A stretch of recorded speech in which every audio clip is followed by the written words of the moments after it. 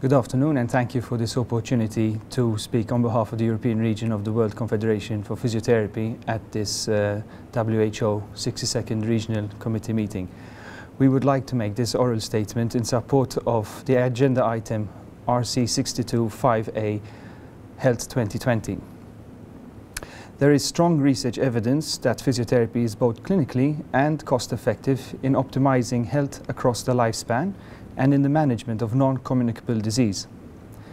Physiotherapists represent a coherent and united voice in civil society in Europe through the work of the European region of the World Confederation for Physical Therapy. Creating capacity within the professional community of physiotherapists improves the standard of education and practice and ultimately the quality of health service received by our patients and clients.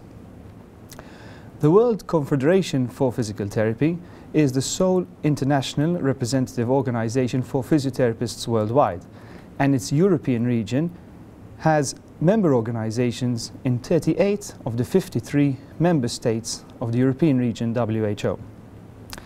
The ERWCPT welcomes the policy framework and the opportunity to work with WHO Europe as a collaborative partner in supporting the aims of Health 2020. It will communicate the aims of Health 2020 to its member organizations and urge them to become active partners in the national collective efforts to implement the priority areas, particularly where physiotherapists have a key role, such as health throughout the life course and tackling non-communicable diseases.